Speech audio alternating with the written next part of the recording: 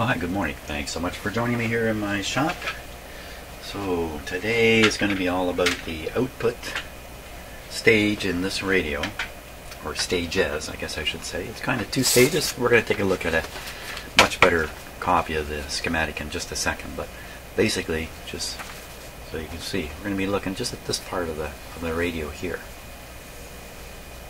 Starting with the second half of this tube, basically, where the audio is being amplified, sent over to this tube, amplified, sent out to the speaker. So we're going to take a closer look at that schematic on the radio itself, which is not switched on right now.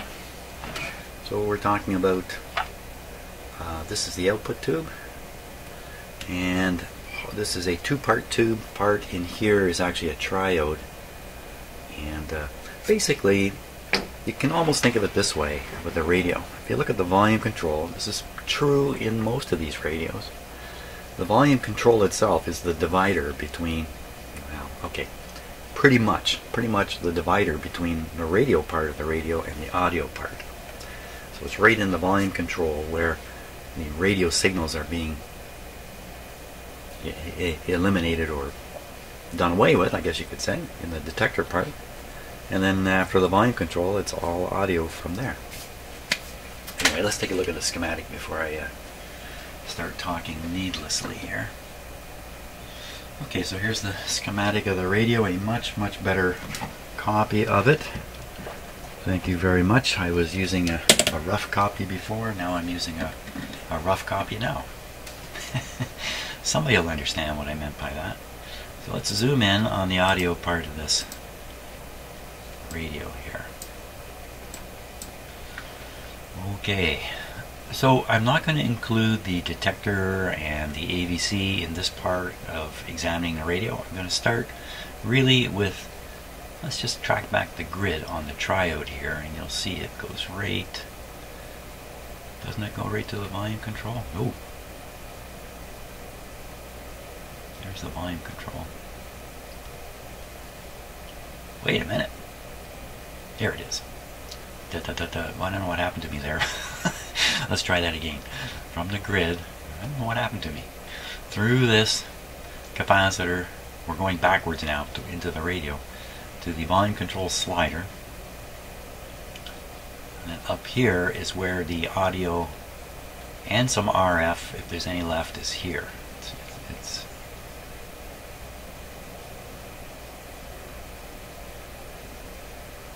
I got quiet suddenly, didn't I? Here we go, down here. Okay, no longer quiet. See this big resistor here? How much is it? 2 megohm, 2.2 megohms. This is a great big resistor. So it's really holding back the pressure up here. It's like a dam. Think of this like a dam. Holding back the flow of electricity up here. Damming it up so it's building up in this area. Kind of think of it that way. On the other side is just a trickle here. But you know what? You can fill a swimming pool with a trickle. It just takes a long time. The trickle of electricity here comes into this swimming pool of the grid. It's a very small swimming pool. So it really doesn't take much of a charge trickling through this big resistor, leaking through the dam, to raise the potential, to raise the voltage, or lower it in fact, to make it more negative here. This is an important factor. What am I doing way over here now? I'm supposed to be back over here. I'm not supposed to be talking about any of that stuff. Okay, I won't. So we come down here now. This big resistor, that's what got me going. Pushing stuff this away towards this not so big a resistor, right? 2 megohms here, quarter of a megohm here. You can imagine most of the audio is heading this way, down to the chassis. This guy here, it's a mystery how this is used in every radio. This is another tab on the back of the volume control. It's a mystery to me. But you can see it's tied into the tone control. So somehow moving the tone control is affecting the tonal quality of the sound coming right out of here. Okay, so this guy's job is to block any DC that might be sitting over here. 5 or 10 negative volts sitting here. We don't want that coming through. But the audio we want coming right through. Another high value resistor. So even if a small amount of charge makes it through here, it will affect the potential of this grid circuit. So the tube will amplify the signal. Now we have a stronger, more powerful signal coming here. The DC part of the plate, B plus voltage, cannot get through this capacitor, or should not. That's something we're going to check. And on this end, here's the grid going into the power tube, the output tube, with a large resistor here. So not going to bleed much charge out of here. So you don't need much charge traveling along here to affect the potential of this wire. But at the same time, if you don't put in a resistor here, the charge will come across and just build up, build up, build up, build up, and eventually you'll have just a very negative grid here. That's my belief. So you need some kind of resistor here to bleed off a little bit of coulombs down this way. Right back into the... Yeah, enough said there. I don't fully comprehend what's going on here. Someday I will, maybe even later today. So, so here's the B plus line. So B plus coming through this. I replaced this. This is now the coulomb resistor to the plate.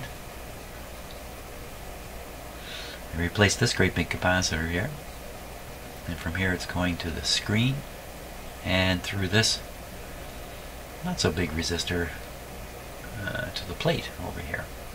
This would be the plate resistor for this. Unusual arrangement, but that's okay. I don't know what's going on. Don't go over there anyway. Stay over here, Jim. Okay, so this capacitor here is almost certainly trying to get rid of any RF that's still here. It's a tiny capacitor. This one is a bigger capacitor, but still fairly small. This one that's associated with the tone control. And basically, by moving the slider, if you move the slider up here, you've just grounded the end of this capacitor. You're going to drain out high frequency sound. You're going to reduce the treble. Why connect it here? I don't know. So now the output's coming out of this tube.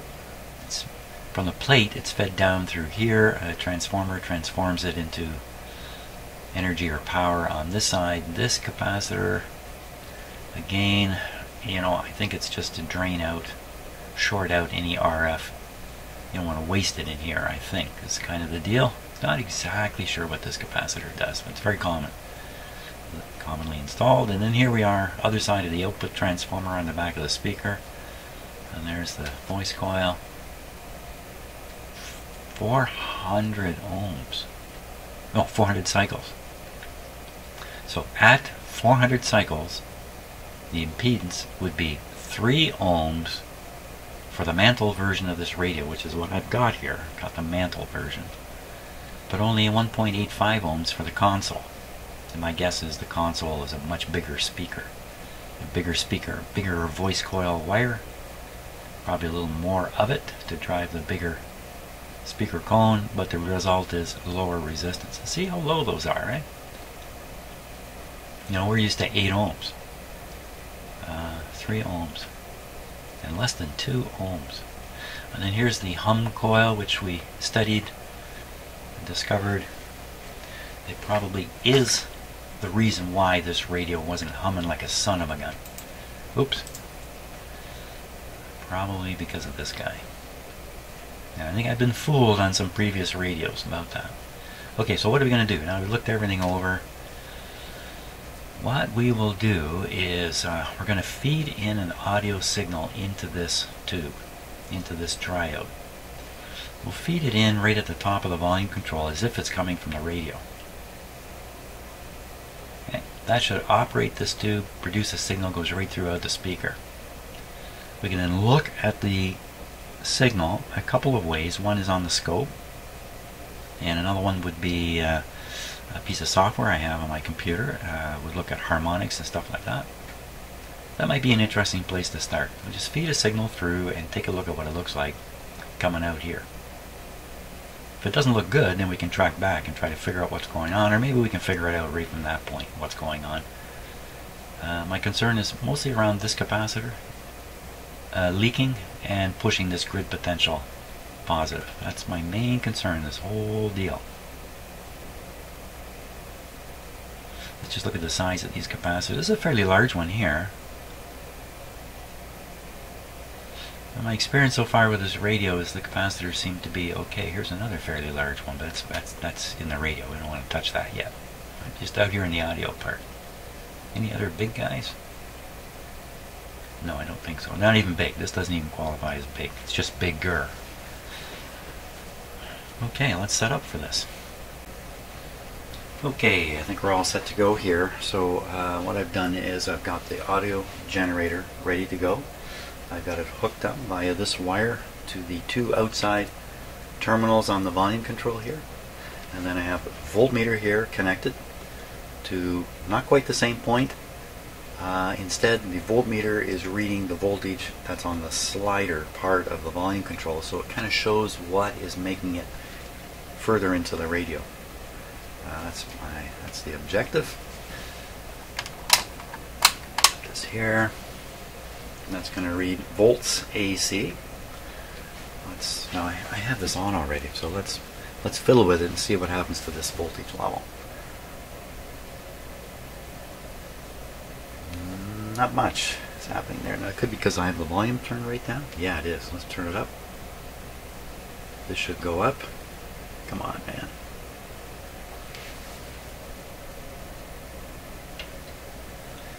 Doing a lot of weird things, isn't it? Actually, it's not doing anything. That's what's weird. It's not doing weird things. So, good chance the generator is not generating from button problems that I perpetually have there. So, to counteract that problem, I have, but I can't find it. I have to use this. I have a little test speaker I like to use. We'll use this one. So I'm just going to hook a speaker up to the output here and make sure it's working.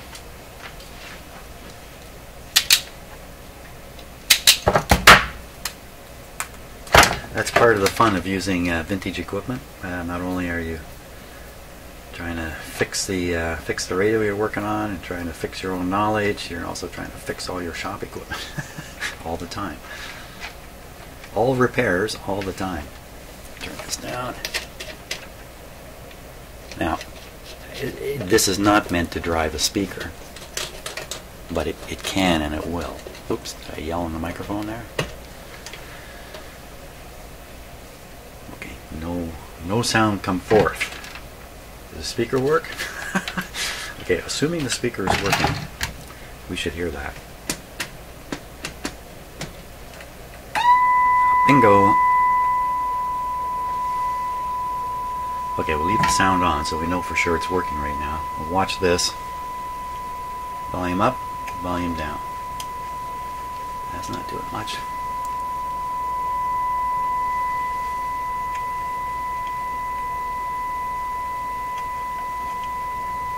There's a complete flop here. What's going wrong? Where are we going wrong? Okay, let's get rid of this sound. I'm pretty sure that's going to continue working. Why? So let's see. Let's check on the end of me. You know, I could have a defective wire here. So I'm going to move the voltmeter right to here. Basically, there we go. So we know we got 4 volts. Is that for sure coming from here? Yeah, look at that. Now that's all working right. Okay, so the signal's arriving at the volume control. I've got it going through just because I'm a little bit nervous about stuff. A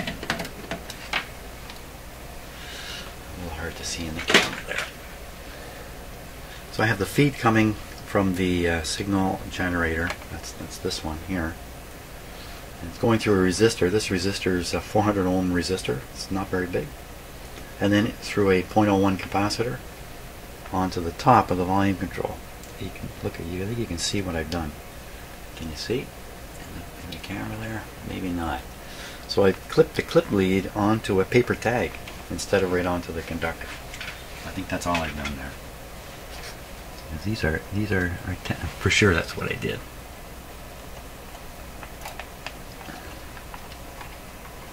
The radio's not on, by the way. I haven't turned it on yet. Get on the metal. Okay, I think I'm on the metal now. What I'll do is I'll move the voltmeter lead back to the slider position.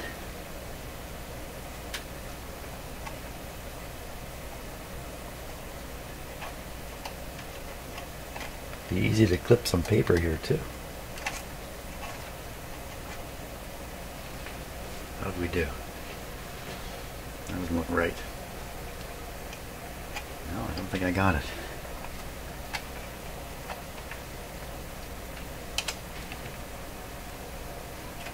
I know I got it there. I'm sure I got it now. There we are. Perfect. Okay, now. Okay, I've made it past the volume control. Is it wonky?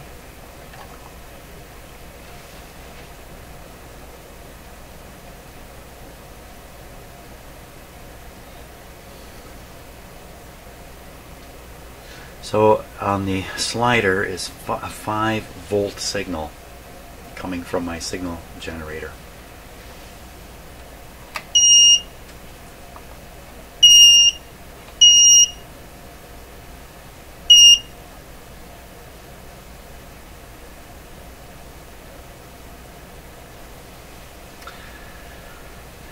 So just experimenting with my new meter here. Still getting used to it. So it should show us the waveform, and it has, but maybe if I do that. Okay, so I think I'm changing the time base, but that's good. Now we can kind of see it there.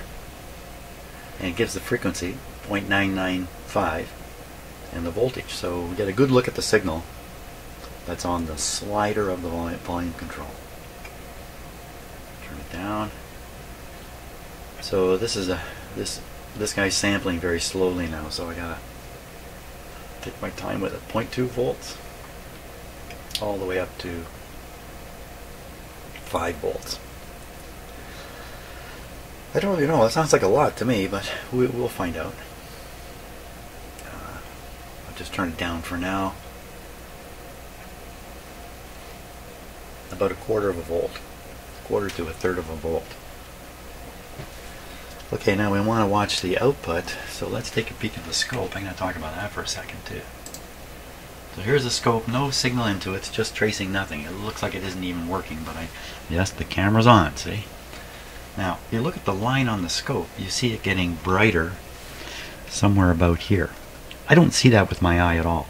And then you see it getting brighter again over here. I can see this. I cannot see that.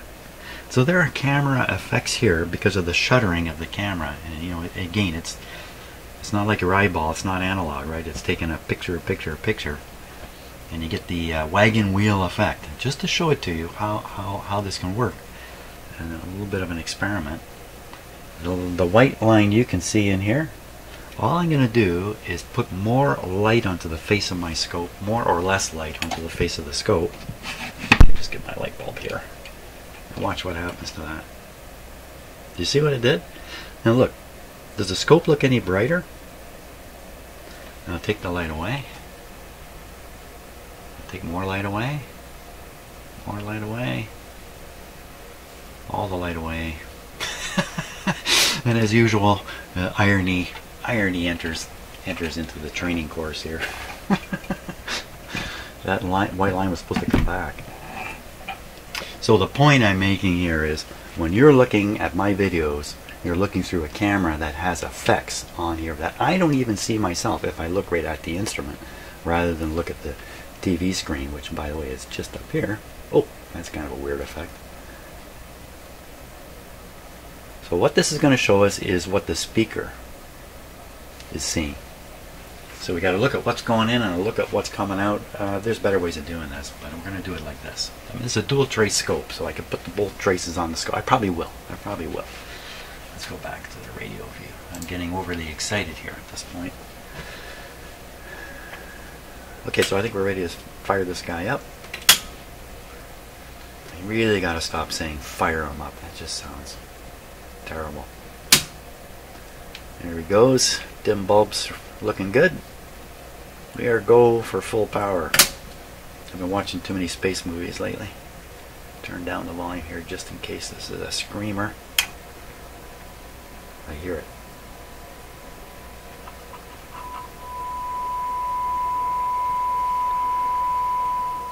Now you might say, well, what about the radio signal that would be there too? Yes, there's a radio signal coming from the radio part sitting on that volume control, but I've hardly turned this up. Okay, so that is just being blasted by my signal generator. And if we take a look at the scope here, oh, for crying out loud. Now what I see when I look at the scope is a continuous line right across. I don't see anything happening here. It's a camera effect. So we see the tone, and we see what looks like a hum. Now the hum could be legitimate. It could be coming from my signal generator. Oh, look at the display on the scope. It's on the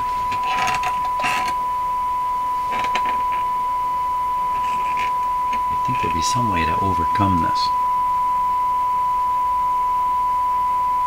Turning up the brightness on the scope itself doesn't seem to help much. Well, I can't do anything about it. Trace speed up. That's, well, you see what that's done. And this is not, it looks like it's, wow, it looks like it's triggered on, interesting, triggered on the video almost, but on the, with my eyeball, it's running wild, running wild.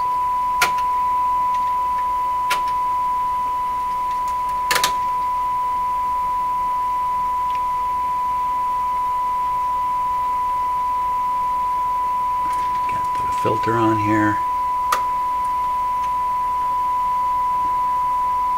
I'm not going to be able to get it to stop stable.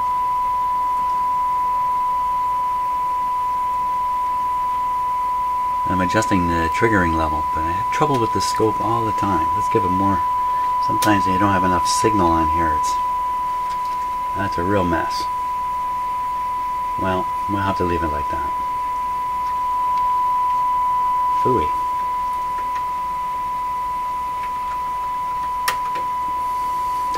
Okay, it's a jumpy mess. But you can see what looks like a 60-cycle hum coming through it, and then you see the actual signal. That's terrible. You gotta do something about that. But for now, it's okay. Very, very low signal going in. Here, let me switch this over here. You can't even see the scope. More lighting changes.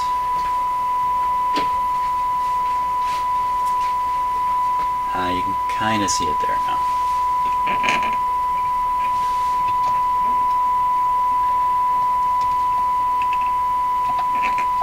That's really horrible. Okay, can't do more about that.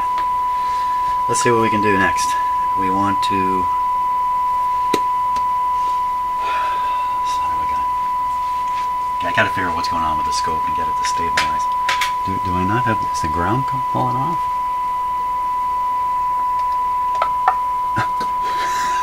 Okay, you know what? Yeah. Okay, so the ground fell off now. Let me get this set up and working properly here. Hang on. Okay, well, I didn't succeed in getting anything to look any better here, but if we look at the display, again, we can see the actual tone frequency, and then there looks like a hum frequency. So to check if that's a hum introduced by my own equipment, I'm going to turn down the output of the frequency generator. No, there's the hum signal sitting there. What I assume is a hum. It's jumping around a lot, eh? And I'll actually pull the wires out. Let me switch cameras here. You can watch me do this. And I'll pull out the source lead. So that allows the radio signal to come out the speaker, by the way.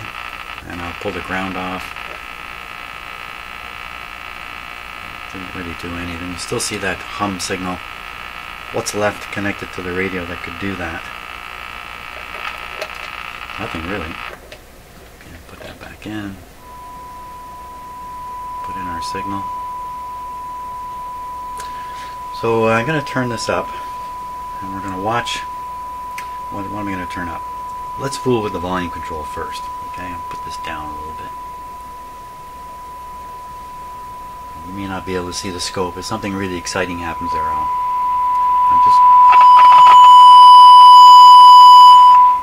that'll call cats from all over the. Now it's not going to trigger. You darn scope, you. Okay, so now it's triggering on the line. That's actually better that way, isn't it? So you can see this has stopped moving. This part. That's a 60 cycle hum for sure. Whoops. Stuck my hand right in front of the camera. Let's try that again. So you can still see the 60 hum. And it's frozen on the screen now. It's not drifting. And that tells me it really is a 60 cycle hum coming in there from who knows where just now. Won't worry too much more about it. Crank up the level.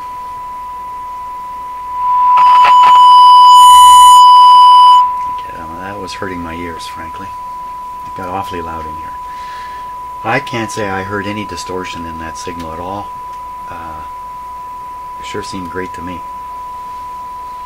It's one of the problems with trying a radio like this, you know, to see what happens when the volume is up full. Well, the volume's up full. It's it's really loud. That's what happens. So I know if I want to scope the output to see if there's clipping or something like that happening, I gotta turn the level way up. Well, let's do it.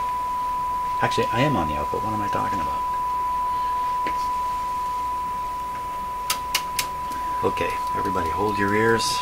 Actually, you know what? I can calm down the sound here. Hey, camera.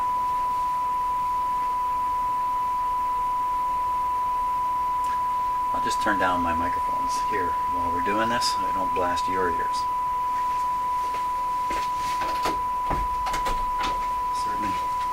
Certainly blast this through the house. Yeah, you know what? Actually, I don't need to have the radio volume up so high. The clipping could be occurring. Not true. Not true what I was going to say. This volume control is throttling the signal all the way through the circuits that we're about to look at. So I was thinking for a minute that maybe the signal was wide open into the first two, but no. It's throttled ahead of the first of the triad. Okay, baby.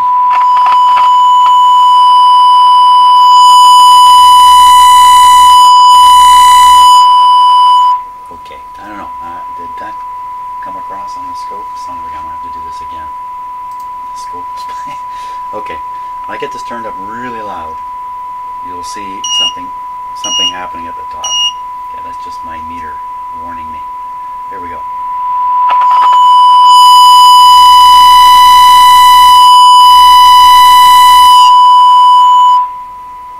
Oh boy.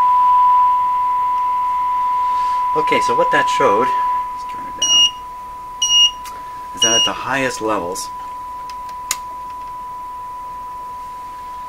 highest volume levels, the trace did something funny at the peaks. The peaks kind of folded over themselves. I don't know how to describe it. That's really not a good way to describe it.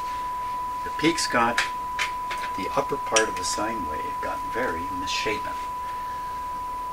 That for sure is done by the introduction of harmonics, and that's probably done by something being pushed out of limits. There's two tubes involved here. And that was so loud, frankly, why would I even be concerned? This radio is not going to be played that loud. That was almost painfully loud. What it does show, though, is there's a pretty good signal coming out of here before it reaches that distortion phase. Wow, so that indicates it's working really quite well. Well enough, that's for sure. So next thing we should take a look at, we could have done this first actually, is the DC voltage on the grid of the output tube. Now,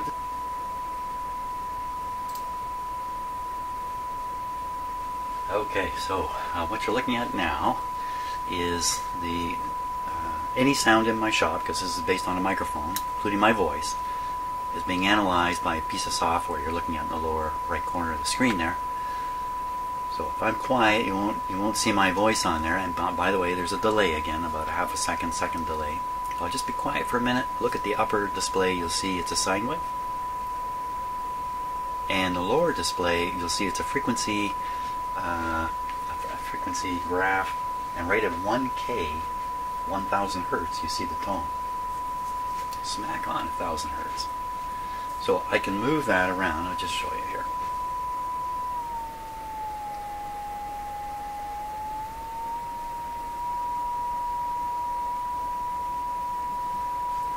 Okay, and I can vary the level.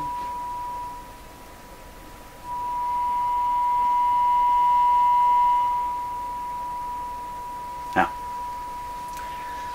here's the thing. I'm doing this with a microphone. I got a good quality microphones and stuff in here, and my experimenting with them, although limited, has indicated that they go as low, get this, as low as 5 hertz. And I don't know how high they go, but they go way down. That's really a stunning thing for me. I never realized these microphones were that sensitive. Of course, you can't hear 5 hertz. You can barely feel it. You need a speaker the size of your car to feel that, I would think. So anyway, what we can do here now is we can look for harmonics. So at 1000 hertz, the first harmonic should show up at 2 kilohertz, another one at 3, 4, 5. Usually you can see the first and second one. Hard to see more than that. To generate the harmonics, I got to turn up the volume again. And just watch on the frequency display for more signals to show up. Does that make sense? Makes sense to me. So first I'm going to turn up the volume on the radio. There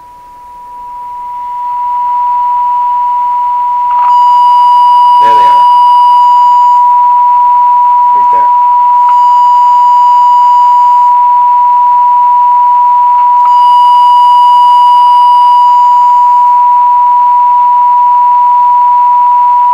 It's quite interesting.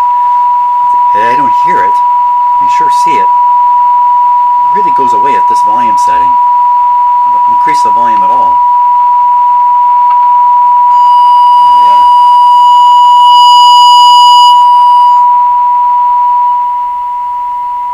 Now, again, the computer software is doing things that we could misinterpret. So for instance, it's auto ranging on the screen. So as I turn the volume up, the main peak doesn't seem to change size. I think that's just auto leveling and things like that going on. I'm not sure. Actually, we could look at the scale. We could look at the scale on the side of the display there. Nope. Okay, I'll take all that back. I take all that back. It did seem to just keep getting higher. Actually, you know, when the harmonics show up, the main pulse stops growing. And it's up at 0 dB now.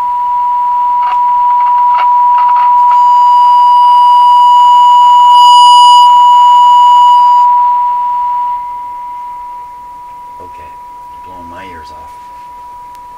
Too much. Did I say something about turning down the volume during this?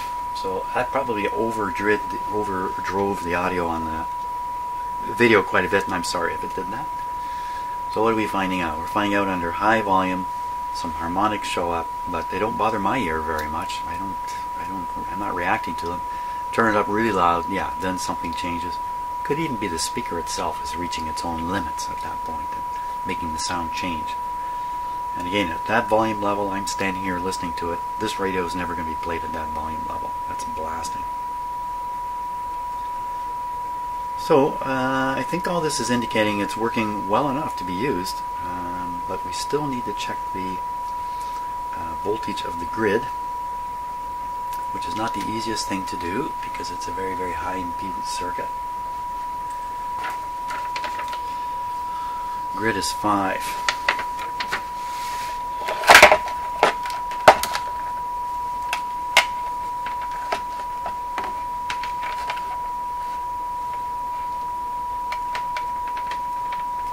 Okay. Number 5. Number 5. I can't see anything in there. Boy, I almost made a suicide mistake there. I almost took this and clamped it in my teeth. And I'd be smart enough to bite the plastic part, but I just don't think sticking voltmeter leads in your mouth is a good way to go.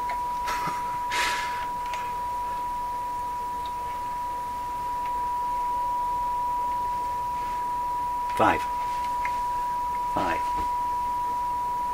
1, 2, 3, 4, 5. 5 is off. This is the blocker.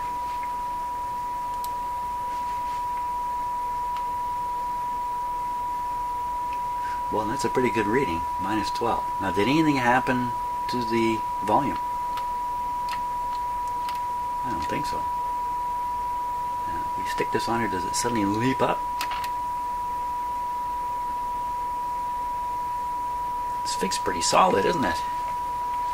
Maybe, you know what, maybe the technique they're using here, this is the drop power supply, I don't know what to call this, maybe that produces a pretty solid bias.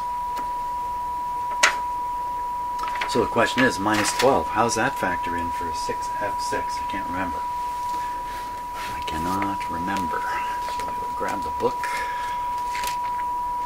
6. Better not put my book back where I just took it from. It's pretty hot. 6F6. 6F6. Grid bias.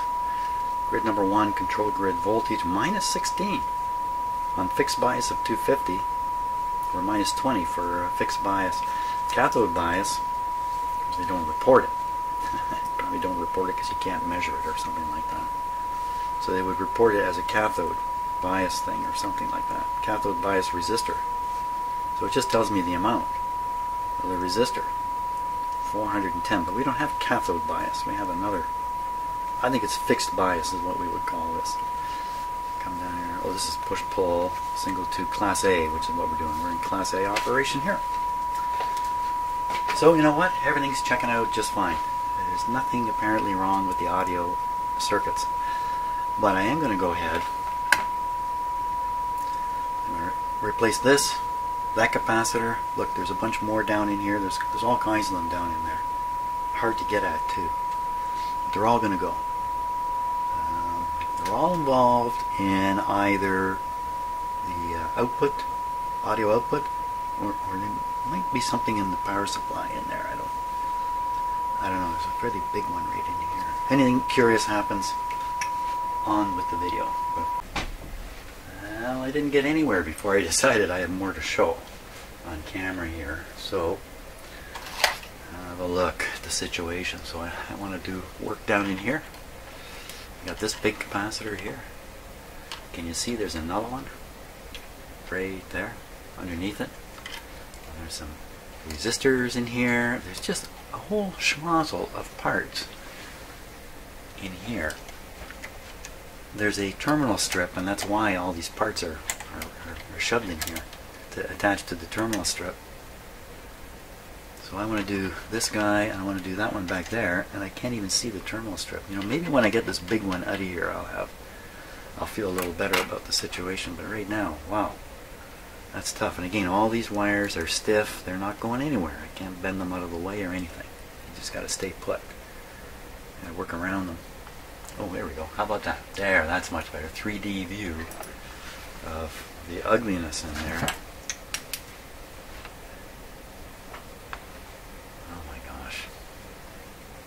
And right through is that big, it's a red high wattage resistor running right through the middle of it there. I should get rid of that probably too. Oh my gosh.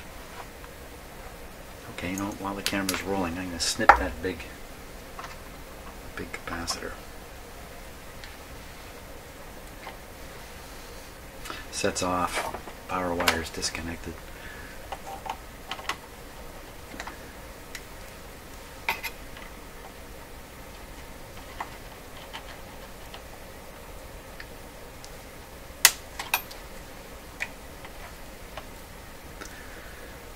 I get a much better view of things now, that's for sure. I think the other end of this is going to a grounded terminal, chassis grounded terminal.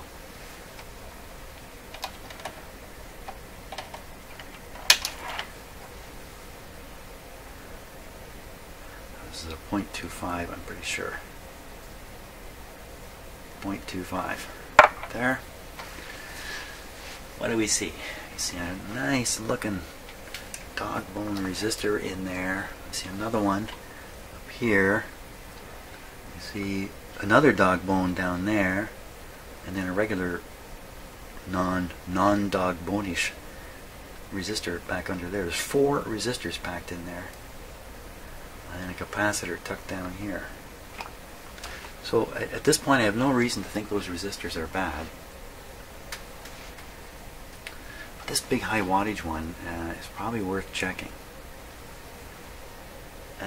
It's just one end on the negative bus. The other end is, well, who knows where that's going. Well, the lead is bent under it where you can't see it, and it ties to this terminal here. And that terminal ties to this little yellow dog bone resistor. I think that's what's going on there. So you know what that sounds like? Doesn't that sound like the sounds like those 2 mystery resistors that provide the bias? The capacitor I cut out has nothing to do with those parts. You know, there's another resistor on that terminal. So there's a terminal with 3 resistors coming off it. The big dog boner is hooked up to the negative bus. Oh my gosh. And the big one is red, so body end dot. Body's red 2, and the end is, what color is that? Red, purple, 27, and then the dot. There's the dot. Dot's probably orange or brown.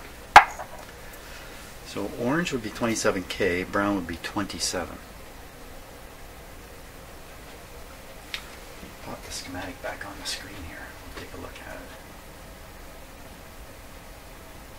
Okay, so I think I might be looking at these. Look at that, 27, 270. Well, 1 watt, half watt. So that big long one is this one.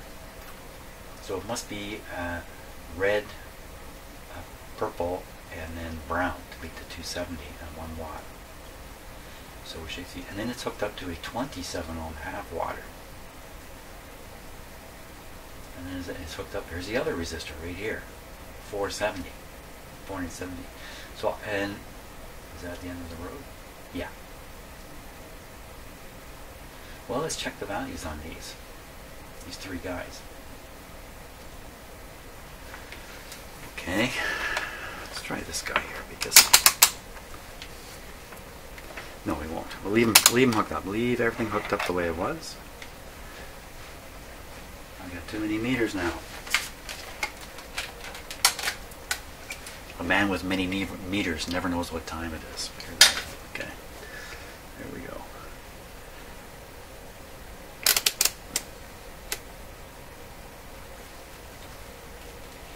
So the first one is the big one, and that's supposed to be 27.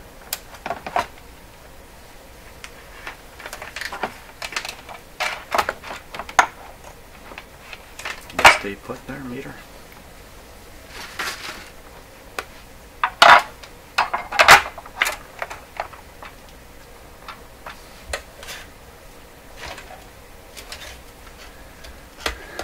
Okay, let's do this here.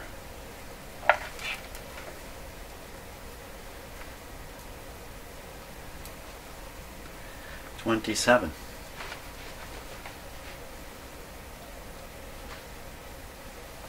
I believe it's this terminal.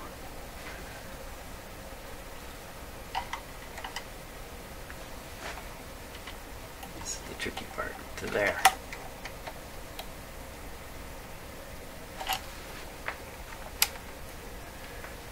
I should have anticipated 270.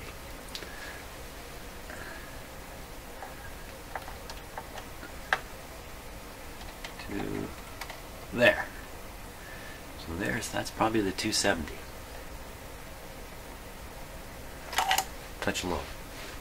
And now that feeds into another 27. I think I see it in there.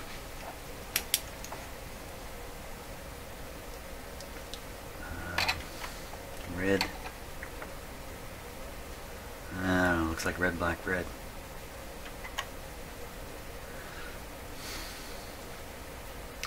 How the heck am I ever going to get in there? Okay, so it goes to ground. So that one goes to ground. So quickly grabbing the schematic. Okay, so one that goes to ground is going to be this one here, the 27. So that should say 27. Low resistance measurements. Okay, so one is to ground. I'll stick it over here. And the other end of it is right here. So, okay, here we go. 27. Hot diggity dog. Okay, so those guys are okay. And I think I was going to try to find this one. This is the other one that must be hooked in right in the spot here. 470. And that's basically the only one left. That would be that yellow one. The yellow one. Okay. I hope it's okay. I don't want to get in there and change these.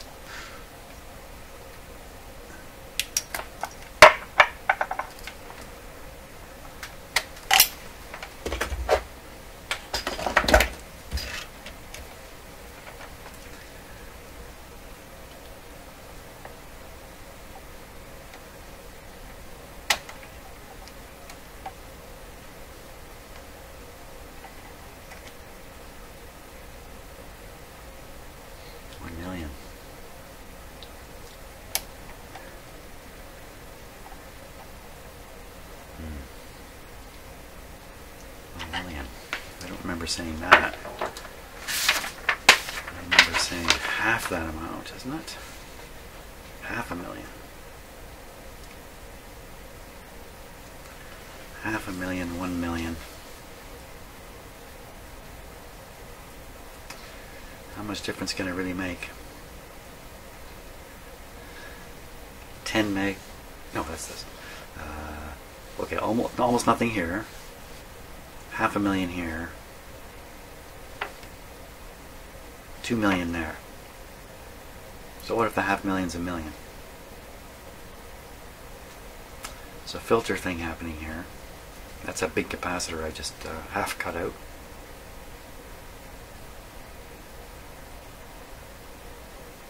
Is it worth going all the way in there? The radio's working fairly well.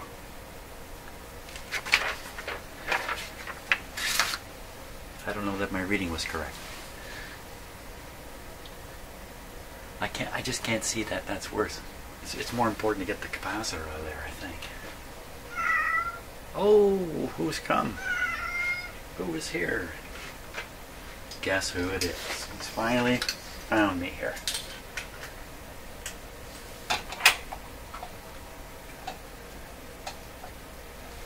Peanut, what's up today? You leaving? Okay, that's good. I'm sure he wants to go outside, but the temperature outside is very cold. Winter is definitely showing up here. It's a couple of degrees above freezing out there this morning. I don't think they really like going out that kind of cold. But of course, they don't know that. Okay, so there's another resistor up in behind there. Why don't we just check that last one? If one of these is bad, maybe I'll be inclined to get in and do them all.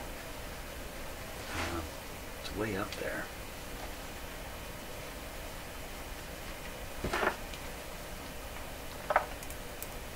On the schematic, it would have to be, that's got to be the 2.2 mega ohm one, I think.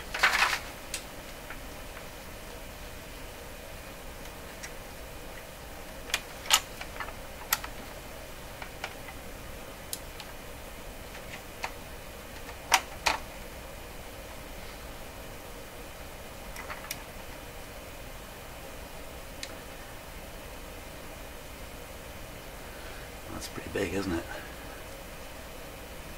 3.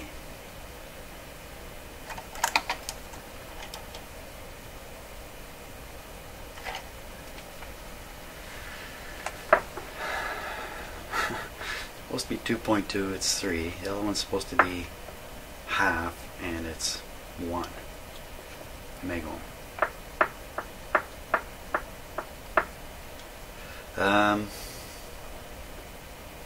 Radio's working fine. I think I'm just going to focus on the capacitor there and not worry about the resistors. If they are acting as a voltage divider, the two of them have gone up in value such that the division's almost the same still.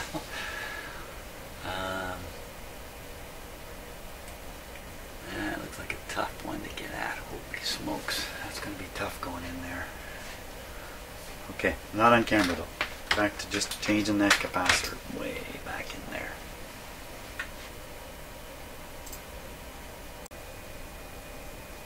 Okay, so I think I figured a couple things out here. I haven't changed any capacitors yet. So this guy here, this is 0.01 on it. Okay, he is going to be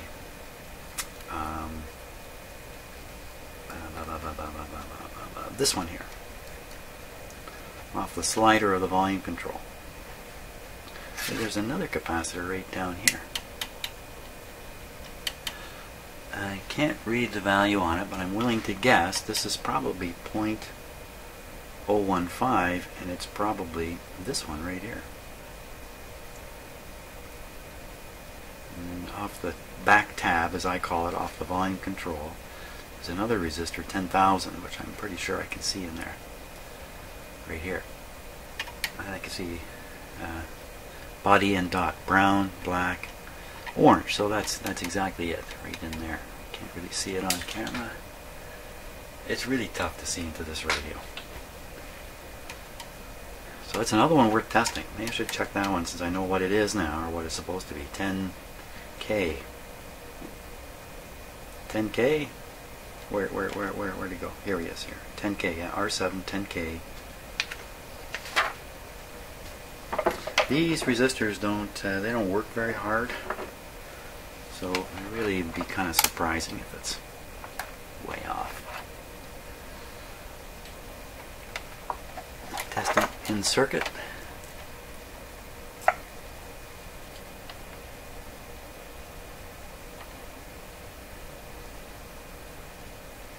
Lots of readings. Take your pick. There we are. So 10K, 9.3K, perfect. That's good. It's okay. It's no problem. Okay, those two capacitors. Let's see if I can't do those two capacitors. They're kind of messing around with the audio at the front of the audio thing. I'll do those two capacitors. I'll replace the big guy he took out. This one here. Then we'll test the radio again after that. See if I can actually get to some real work here. Yeah, I mutter something about no good camera angle. It's a great camera angle. Yeah. You see a chunk of wire. No, that's soldered right in. That's my little tidbit there that I want to get on.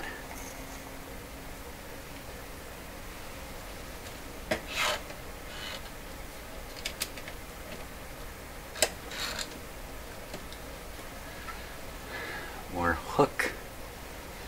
No, I didn't see that. I can hook this.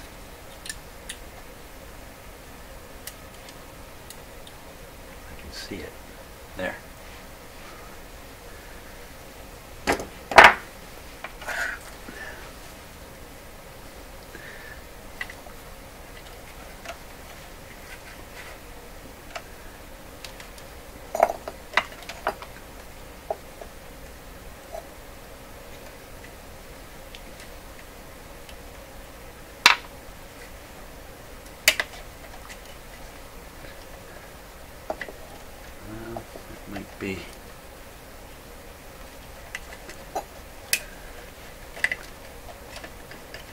Might be wet. Might be the best I can do.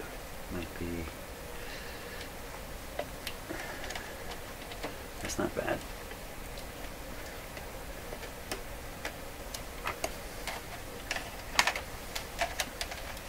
Just know where to get these pliers in.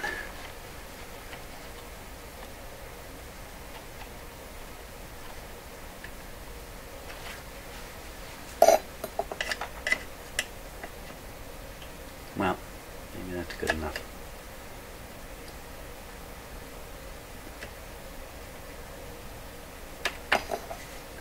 Let's try soldering that.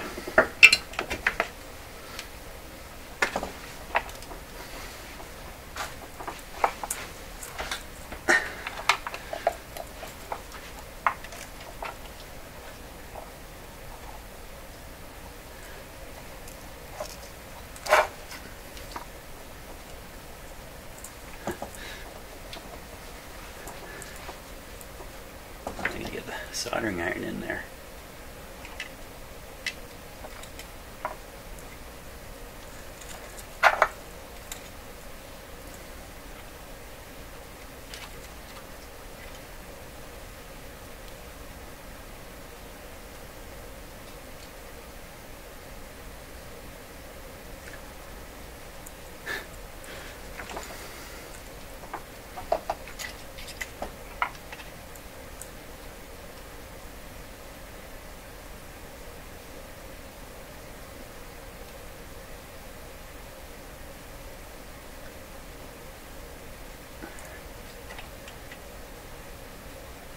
Looks pretty good, actually.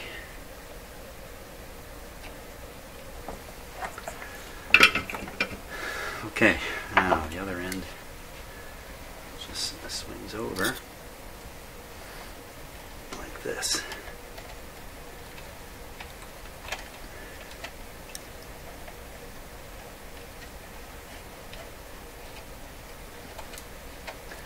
Let's go in behind there.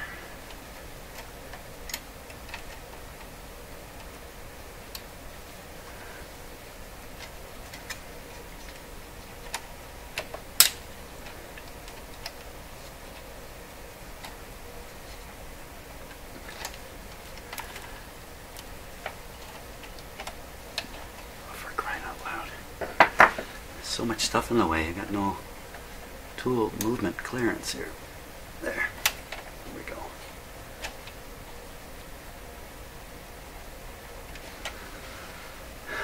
Okay.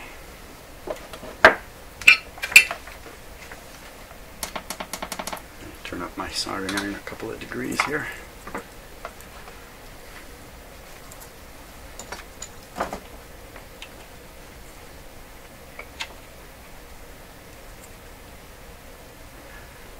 I'll throw a little solder in here to increase the rate at which heat is flowing into the terminal here. Give it a little bit of time. Whack more solder. Okay, man. Up underneath here. There we go. Give it a moment. That's a moment. Off you come. Excess tidbit of wire in there.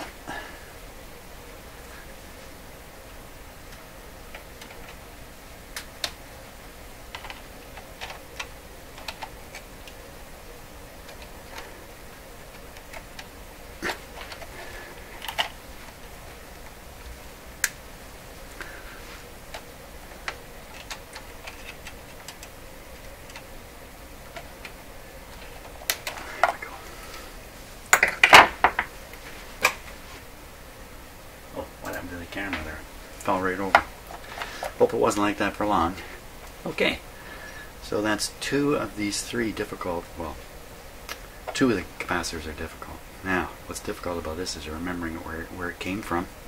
that's my first challenge. I don't remember it all. You know what we're going to do at this point? We're going to test these three capacitors that I've taken out and see where we're at with that.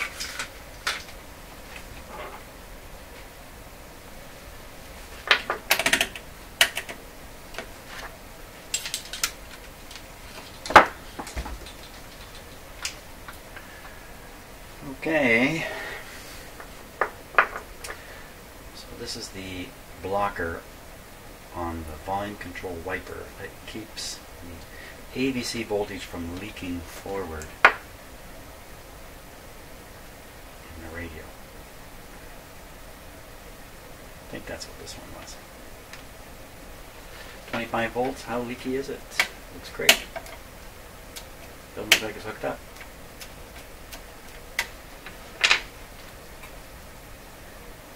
These leads aren't making contact.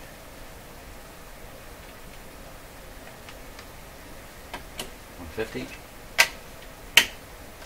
Or maybe the capacitor is not working at all. 0.01. Let's just give it a moment here to gate. Well, how could it have picked up any charge from that? Okay, so 0.01 here. Should find it here.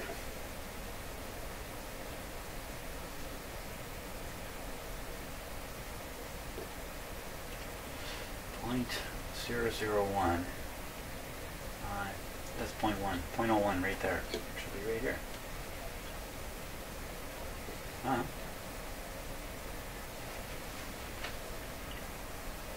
Put this on 0.01.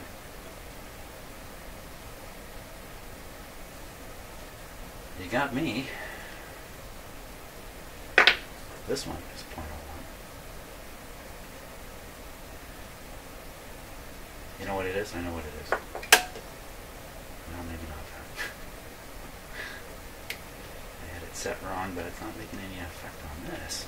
What am I doing? Am I doing something wrong here?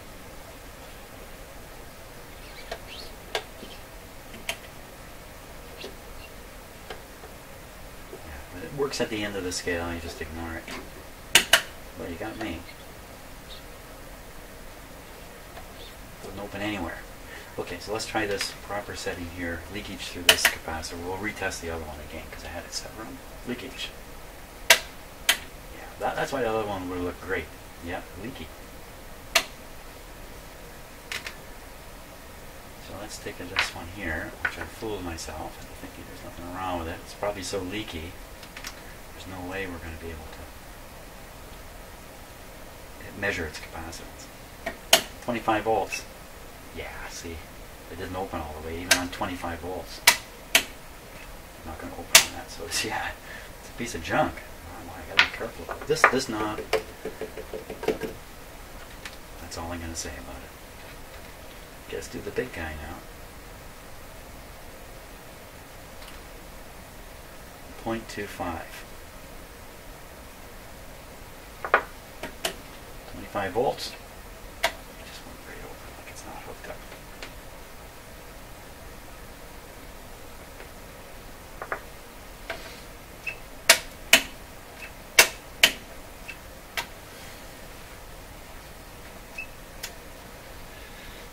Well, you really would expect it to close a bit and then swing open because we're talking 250 volts. What's this guy supposedly good for? 400? Probably. 200. Whoops. That's an unusual rating. 200. 200? That doesn't seem right. Well, it's showing as if it's absolutely zero leakage. So now we'll try to measure its capacitance. 0.25 is what I said. 0.25 would come up on this scale. 0.25 would be, I think, right in here. Maybe we can trust this reading. It's right at the end of the scale again.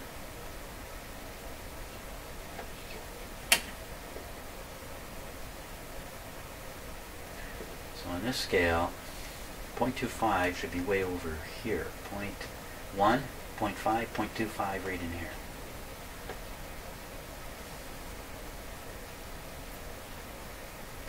So I think its capacity is lost. Perhaps there's some literally electrical contact defect inside here somehow. Maybe it's only half what it should be.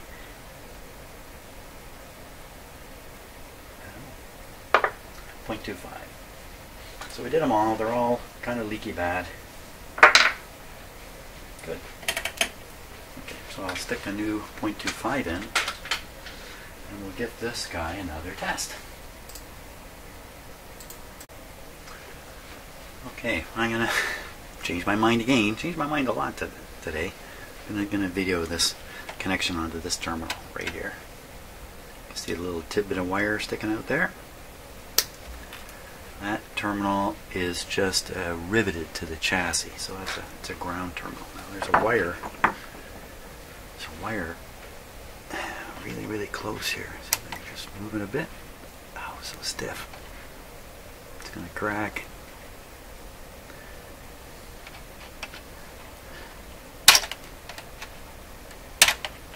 Hang on to it. Ah, that's about the best I can do. Still, it's not in contact now, so that should be okay. I'll see if I can see that hole in there. I'm going to try to get the wire to go through that hole. That's my aim. Oh, there's just wires all over the place behind it here. Go to solder it, I'm going to burn those wires. Man, you can't see how difficult this is from the camera shot. Hey, I have more than one camera.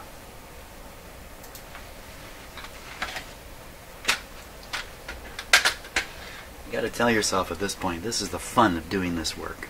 Just keep telling yourself that.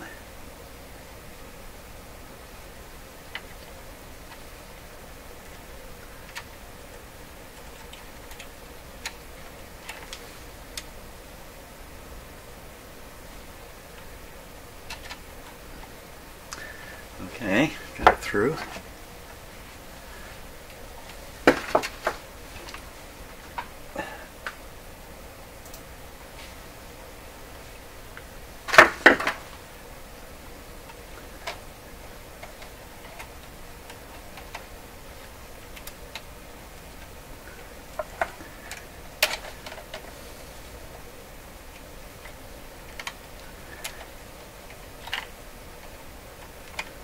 Pretty good.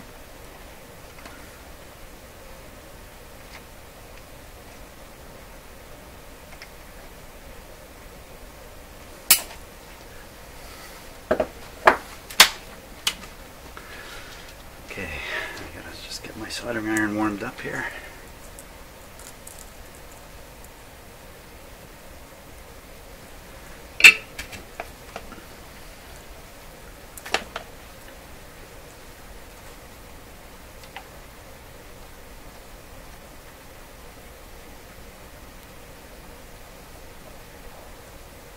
Throw a little solder in there first to get the heat flow happening.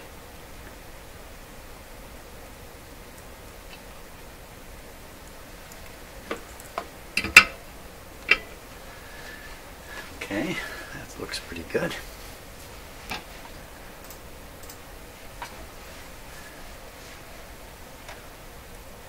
Sort of a long bare piece here, that's not so good.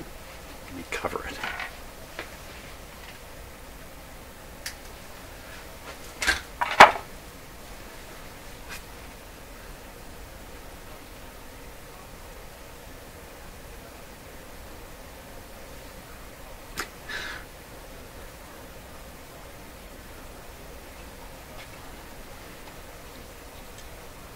There we go, and I'm aiming for this piece of wire right here.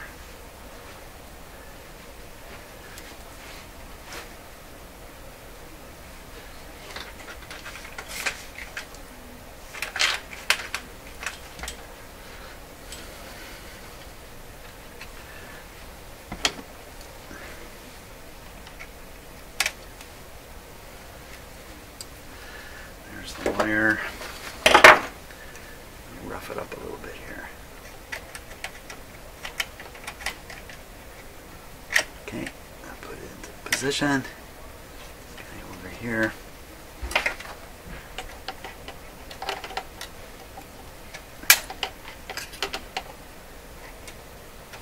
Ah, this got no grip.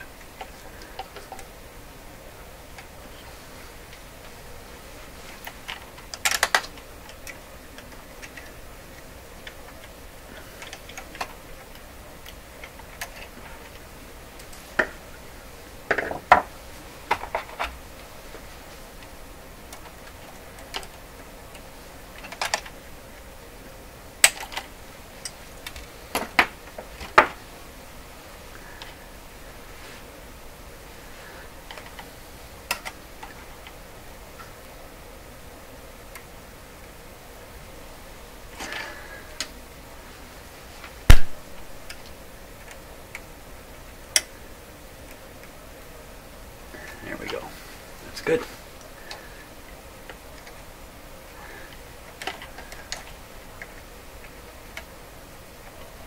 Good. Yeah, I think earlier I mumbled about not knowing where this capacitor was supposed to go, but in fact I didn't say it. It was easy to remember.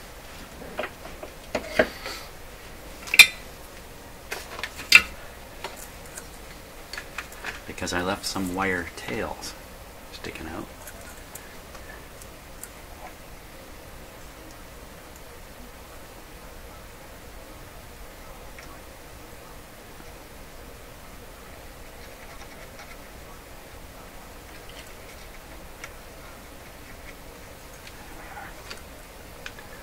Very good. So that's the three of them in there. Let me double check here.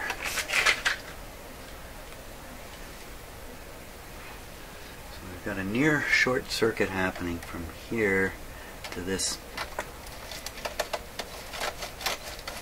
Ugh, that's ripping out of that capacitor.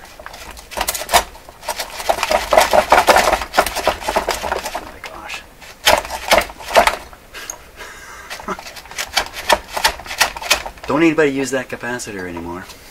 Wow, okay, I thought that was going to come right up, but obviously it's not going to. Just wrecked the heck out of the inside. Let's get rid of this. Whoa! That flew through my laundry room, believe it or not. Push that back in there. Okay, now the capacitors I just put in. Just double checking here.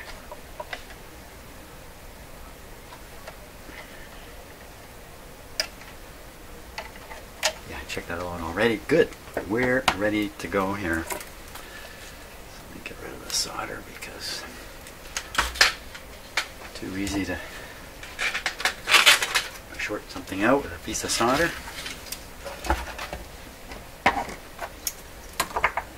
Okay, we'll hook the power lines back up. Power's off.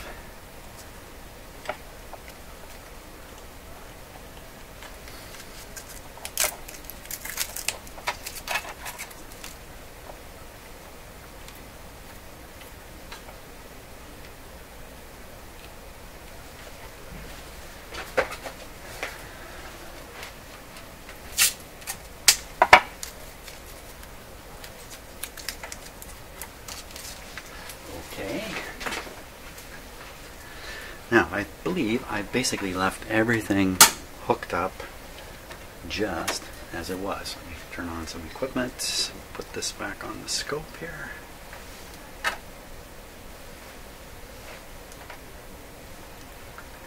Comes with this, I mean, if you've got cameras, you know this. It comes with this useless appearing little wire clip. But in fact, this thing is really, really useful. It's really very practical. You know that if you have a camera.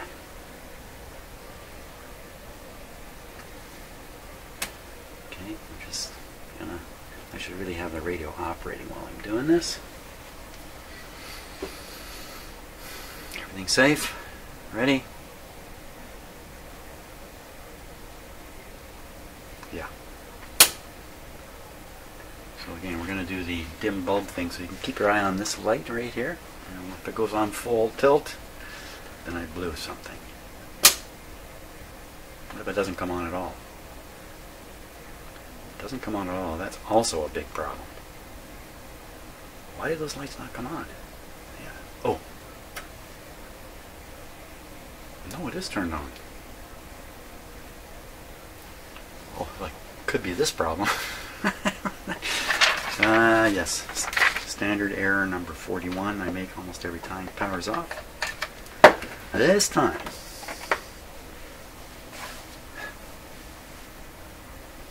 Can't crack my fingers that way anyway. Okay. Watching the light bulb. Perfect. Perfect, perfect, perfect. You know, as I improve the capacitors in here, there's less and less leakage. Now, it may be a tiny amount, that's really of no concern, but it can only draw less and less power as I go here. Full power. What all are we doing here? That's the signal going in.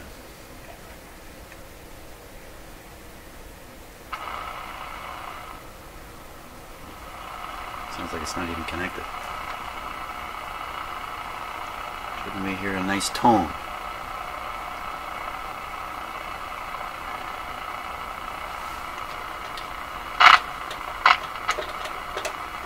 Everybody be ready.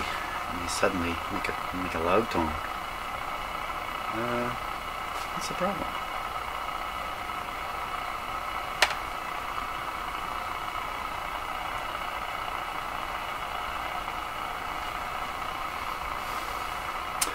I'll have to guess my signal generator is not producing any signal. Let's see.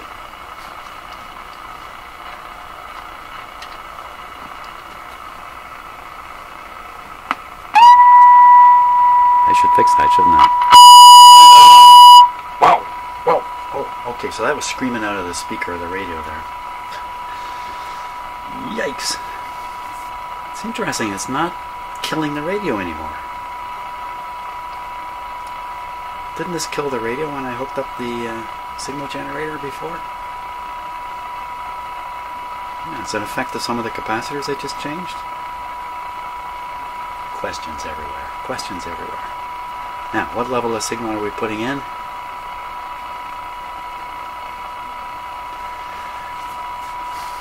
I guess I have to answer that question.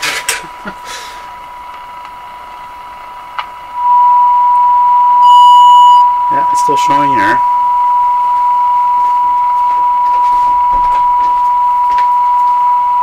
Okay, now I'm going to be...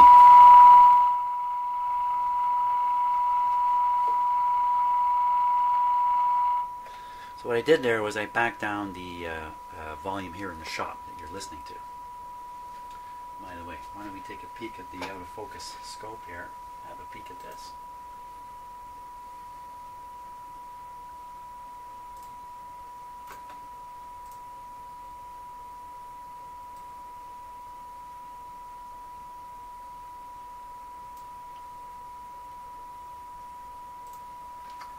Okay, that was a peek at that.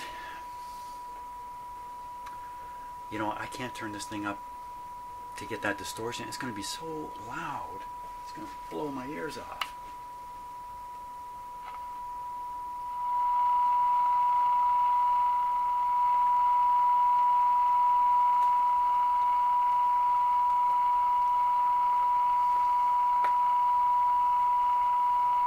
Problems with my scope connection. Blowing my ears off. Come on. Okay, hold on. Let's change things a little bit here. Just bear with me while I do this live right now. So we'll go top right. That's number 2. Top right. Here it comes. There it is.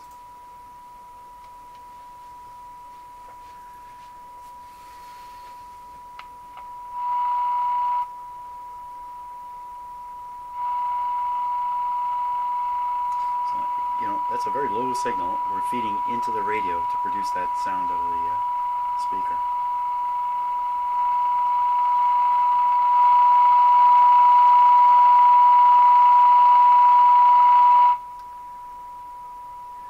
I'm a little bit freaked out in that the radio sound is still there. It must be these capacitors must have had this effect. Maybe if I studied the schematic, I could figure out why exactly, but I'm not going to bother. So to get the distortion we saw before, I got to turn this thing way up. Ridiculously loud. Okay, everybody, I'm going to turn down my microphones a little more. Okay, and we're going to watch for distortion on the scope.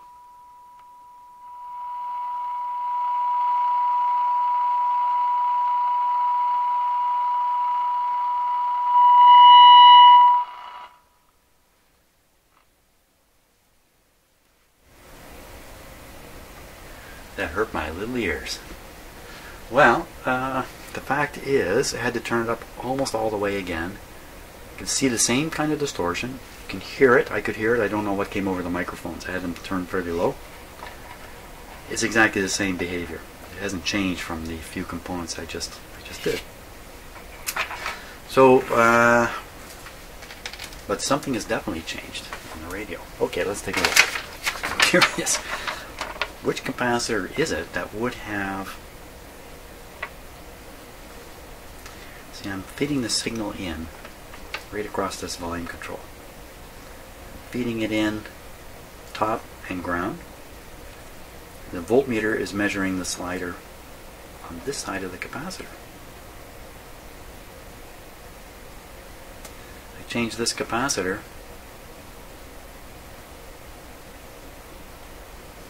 I can't explain why I changed this one too.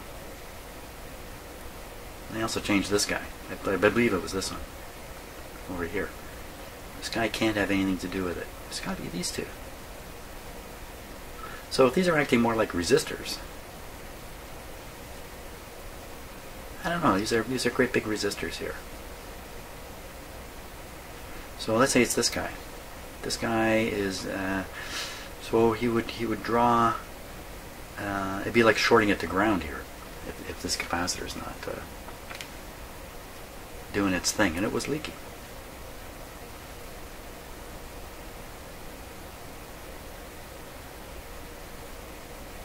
So 0.25 here. Maybe this is the 2.5 I did. If this one's leaky, I don't know what it would do, to be honest with you. It's just too much in here for me to sort out. Can't help. So okay, so I can't provide an explanation for why my signal generator is no longer shorting out the radio, but it is not shorting it out. Okay, I think that's it. I think I've talked enough, done enough. Beautiful. So we still have some more capacitors here in the audio. I'm going to leave them for now. And what is on the scope there? He says, becoming curiousified again.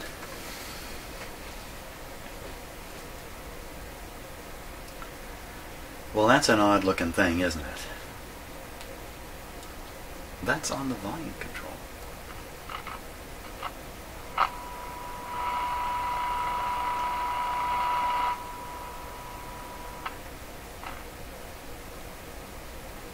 Huh.